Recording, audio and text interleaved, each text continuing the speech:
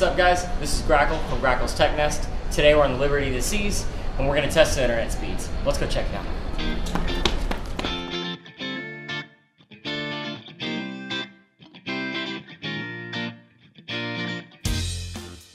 So they offer two different packages.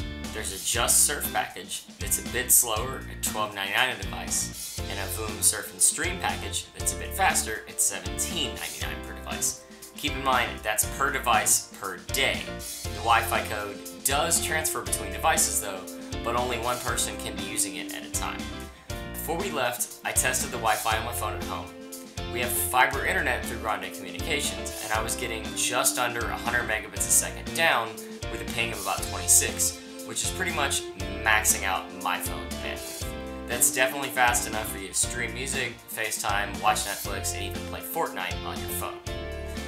While on the cruise, we waited until we were out at sea and walked around the ship to test the Wi-Fi in different areas, and here are the results.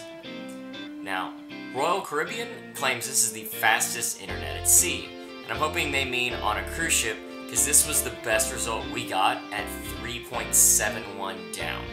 This is not enough to video chat via Facebook Messenger, but we could voice chat and stream Netflix.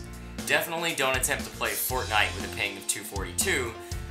Oof. The worst result though was on the pool deck at 147. But let's be real, you should probably be enjoying the beautiful view or even the hot tub if you're out on deck. Overall, if you feel like you can't go a week without being able to talk to someone, stream videos, or check your emails, you could get the VOOM Surf and Stream and get by. But thanks for watching. Comment and let us know what you think. Follow us on Instagram at Grackle's Tech Nest and subscribe to the Tech Nest today.